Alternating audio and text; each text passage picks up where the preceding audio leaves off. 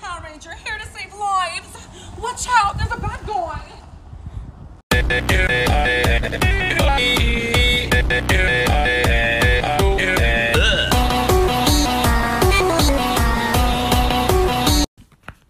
Can you please stop calling me daddy? It makes me really uncomfortable. This is why I think we should start seeing other people. I know there's a 35-year age difference between us, but I truly believe that love has no age. Brittany, I'm your uncle. I don't think we should talk like this to each other. Are we just going to keep tiptoeing around the fact that we locked eyes during the condom demonstration in health class? How'd you get my number?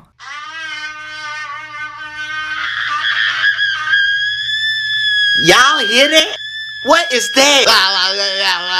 What you see, Pluto? Talk to me, Pluto. Talk to me. It's an asteroid. It's an asteroid and it's coming for Earth. Well, y'all might as well just let that thing hit. Y'all is not letting that rock hit my best friend. Well, you not gonna sacrifice yourself, are you? You right, I'm not Earth. You gonna have to get hit. I told y'all she fake. Y'all don't let that thing hit me. I don't know about y'all, but I'm about to move out the way. Saturn hit it with your ring or something. Now you know I'm engaged. I can't do that. Wait. Who wanna play Simon Says? This is no time for Simon Says. Mars, I bet you can't play. Who can't? You. Simon Says move a little to your left. And I did. Now what Simon says? Mars, look out!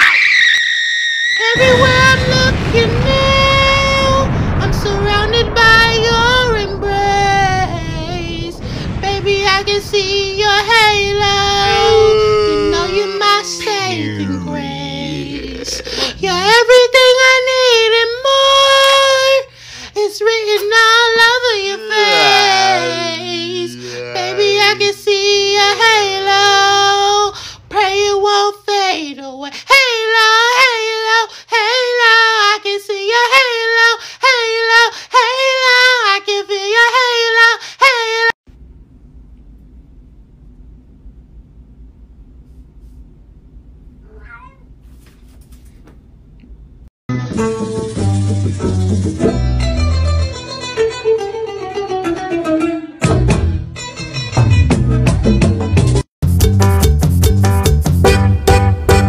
Contaré la historia de una famosa persona. Todos la conocen con el apodo de Chona. She's an icon, she's a legend, and she is the moment. Now come on now.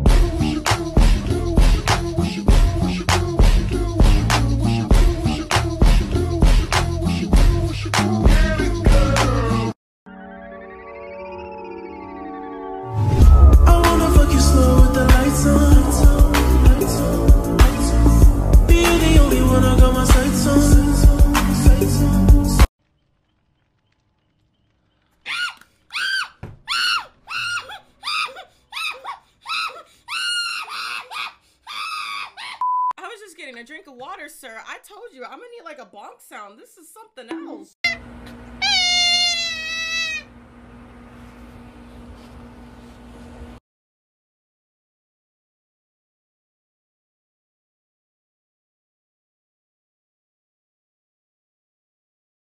Hey, come on. Open up. Open up. There you go. Come here. You like that? Huh? Hey, one piece. Come on. Open up. Hey, there you go. Good boy. Now go on. Get out of here. Hello? Who is this?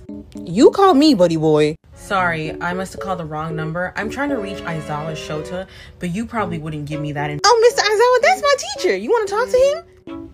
I do want to talk to him. Will you give me his number? Yeah, but you probably won't be able to reach him. He's always busy. That's fine. I'll push my luck. Yeah, no, I got you. His number is 1-800-PSYCH as hell. You tried it. You played it, boy. I know who you are. Come on, man. That's right, you burnt chicken nugget. You got the wrong one today. Mr. Aizawa? Sorry, Denki. I had to take care of some things here. But go ahead and finish what you were telling me. Oh, wow. It's like a day later. You really want to know, huh? No, it's just that I am the teacher of Class 1A, so I need to know everything that's going on. Okay, that's fine. We'll go with that. Well, anyway, while Todoroki is holding back Midoriya, right, Sero and Kirishima are holding Bakugo back. And Kirishima's all like, dog, you not being manly right now at all. That I can believe. That sounds like something Kirishima would say. Yeah, and then... Are you eating right now? Yeah, keep going. Okay. Well, then anyway, the whole time, Deku just starts clowning on Bakugo. He's like, hey, yo, Kirishima, get your dog. Get your dog. Do your Pomeranian bite? He really does look like a Pomeranian. Right, I said that too. And then Bakugo at this point, he is pissed. So he punches out. Guess what? Punches Kirishima right in the face. Boy didn't even harden. No, that's his best friend. I know, Mr. Aizawa. Kirishima walked away. Now he's pissed, alright? Sarah lets go of Bakugo. He's like, hey, do you, man? Alright, so at this point, Bakugo lunges over at Deku. He pushes Todoroki away and he starts rolling around with Deku. And then out of nowhere, Mr. Aizawa, Deku starts flying. Alright, that boy is up in the air. What? He is flying, Mr. Aizawa. He is zipping and zooming up in the air. Deku can fly? Apparently so, but Bakugo is not far from behind, alright? He's using his little blast and he's going right after Deku. Denki, where were you when all of this was happening? I skedaddled myself in one of them fake mountains because I was trying to film the whole thing, and also I was not going to get involved with their shenanigans, alright? That is none of my business.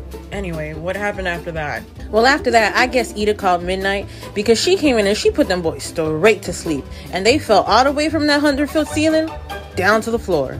I heard they broke like 10 bones. Let's be honest, that's nothing for Deku. Okay, look at you with this shade, Mr. Aizawa. Wow, Midnight's so reliable. I don't know why Snot called her a floozy. He did what now? Oh, you ain't heard?